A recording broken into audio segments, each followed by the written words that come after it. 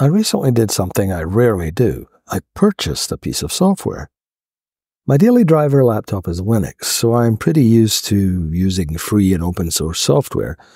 Any apps I use on my iPhone are apps that can be used for free, such as Spotify, Pandora, and Perplexity. Until a couple of days ago, that is. So I enjoy messing around with open source large language models using free software like LM Studio and Jan.ai, which allow me to run the LLMs locally on both my Linux laptop and my MacBook Air. With Apple Intelligence still not really ready for prime time, I wondered if there were any apps that would allow me to run an LLM locally on my iPhone. Now, I already can use things like Claude and, stuff like that, but I wanted something that would run locally. I discovered Private LLM that does allow me to run a pretty good curated selection of smaller LLMs on my iPhone 13 Pro, so not even a super fancy iPhone model. The iPhone 13 Pro has the A15 chipset and 6 gigs of RAM. The amount of RAM seems to be the most critical element here. There are a few similar apps for Android devices too, such as Ollama and Pico LLM.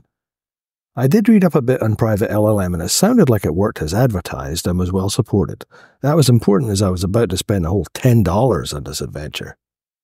It installs from the App Store with no special setup. It is a larger download of a couple of gigabytes, but it comes with a small LLM already bundled and ready to use. The LLM runs locally, as I said, and does not have internet access, and does not phone home with any of your data either, much like the promised Apple Intelligence. There is a good selection of smaller LLM models to choose from in the app, and I settled for the Llama 3.2 Instruct 3B 4-bit OmniQuant version. That's a mouthful, which weighed in at 1.67 gigabytes. Other available models currently include several versions of Tiny Llama, Phi 2, Stable LM, Llama 2 Mistral, Gemma, and more. The curated LLMs are pretty substantially quantized. My understanding is essentially that means they're heavily compressed to accommodate the iPhone hardware, but run surprisingly well.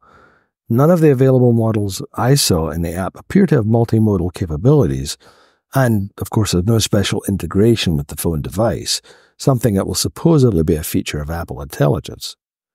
But for a $10 purchase, I'm pretty darn happy, I have to say.